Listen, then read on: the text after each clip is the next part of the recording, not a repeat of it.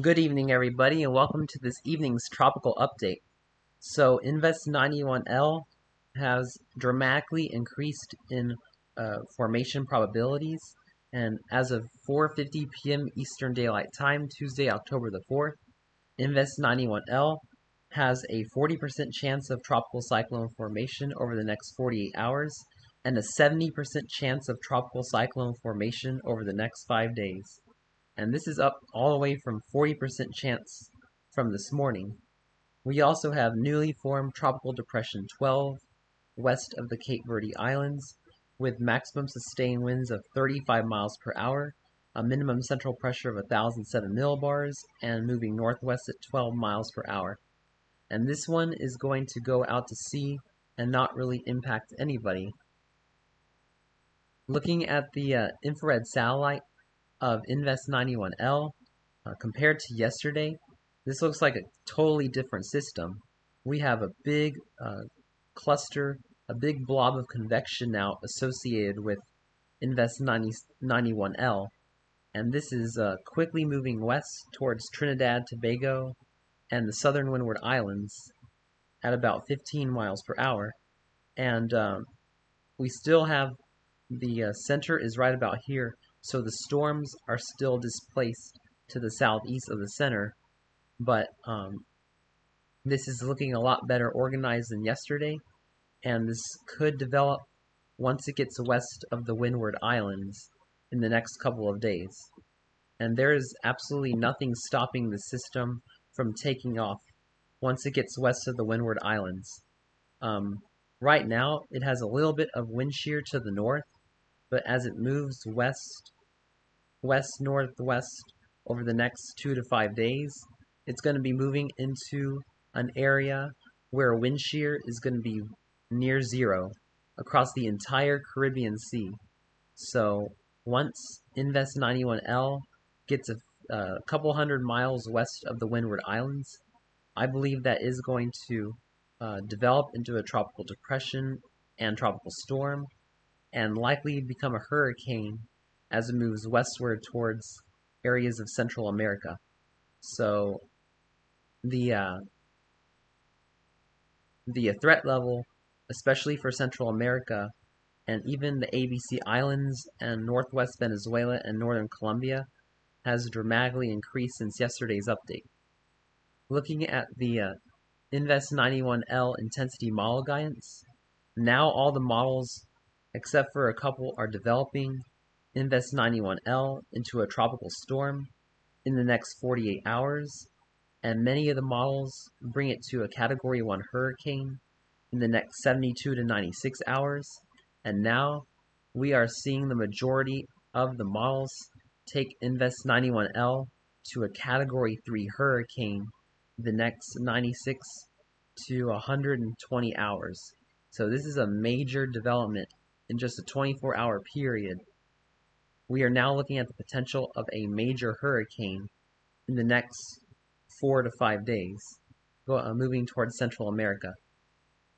And looking at the official spaghetti model guidance, in the next 24 hours, 91L is expected to move over northern Trinidad and Tobago as a disorganized tropical wave, thankfully, bringing heavy rain and gusty winds to Trinidad, Tobago, Barbados, Grenada, St. Vincent and the Grenadines, St. Lucia, and then all the way up to Dominica, maybe even up towards Guadeloupe. In the next 48 hours, 91L is expected to go just north of Venezuela, through the ABC Islands in about the next 60 hours, and in the next 72 hours, it is expected to go just north of Colombia. 96 hours is expected to go into the southwestern Caribbean, and this is where I'm really worried about rapid intensification, is right about here, about 96 hours from now. And then the next 120 hours, the majority of the models take 91L into either Nicaragua or Honduras as a major hurricane. So if you're in Nicaragua or Honduras or even Belize, and the Yucatan Peninsula, I'm going to be watching Invest 91 very closely for my friends in Central America and southeastern Mexico, because this could be a very impactful system, I'm afraid. Looking at the European model, starting around 4 o'clock this afternoon, we have the tropical wave east of the Windward Islands, and then moving into tomorrow, Invest 91L will move across the Windward Islands, bringing heavy rain from about Guadeloupe southward, and then the heavy rain will continue across the Windward Islands Thursday, move across the ABC Islands through the day Thursday, as well as across northern Venezuela and northern Colombia. And then by Friday, the European model is still not excited about developing 91L yet, as it moves north of Colombia. And then as we go into Saturday, the GFS wants to spin up a tropical storm just east of Nicaragua, and then the European model starts to rapidly intensify the tropical storm into a strong tropical storm, making landfall across central Nicaragua by Sunday, October the 9th. Looking at the GFS model, the GFS model shows the disorganized wave east of the Windward Islands, and we see the increase in showers and storms across the southern Windward Islands late tonight through tomorrow and Thursday, and then the showers move across northern Venezuela, the ABC Islands, and northern Colombia Thursday and Friday as the wave moves west. And then the GFS is a little bit slower than the European, which has the wave still impacting the ABC Islands, northern Colombia, and northwestern Venezuela as late as Saturday evening and early Sunday. And then the GFS spins up a tropical depression or storm by Monday, October the 10th, and rapidly intensifies it into a hurricane, moving just northeast of Honduras by Tuesday, October the 11th. So I'm going to really continue to watch the trends on the models very closely for this to see if this continues, because we could be looking at very serious impacts across Central America if this continues. But meanwhile, looking at rainfall totals across the Caribbean, the latest European model is putting about 3 to 5 inches from St. Vincent and the Grenadines through Grenada through Trinidad and Tobago, and then about 1 to 3 inches of rain from Barbados through St. Lucia, through Dominica and Guadeloupe.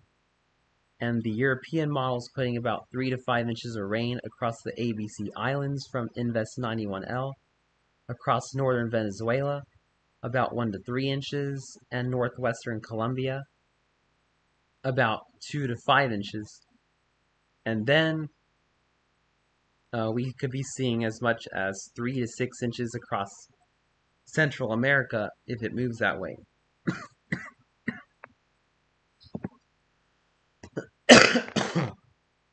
Now, looking at the GFS model for rainfall accumulation, the GFS is putting about 3 to 5 inches across the southern Windward Islands from Barbados and St. Lucia southward, and then about 5 to 7 inches across the ABC Islands and across northwestern Venezuela, about 2 to 5 inches, same across northern Colombia. And then we're going to have to see what happens when we get down the road towards Central America, but we could be seeing very high rainfall totals if 91L decides to move into Central America as a major hurricane.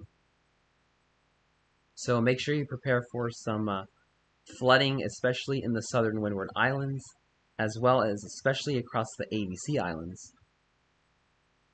So I'll continue to update you guys on Invest 91L, especially as the days progress, as it is looking more and more likely that down the road, Invest 91L could become a serious hurricane for Central America. Thanks for watching and have a wonderful evening, my friends.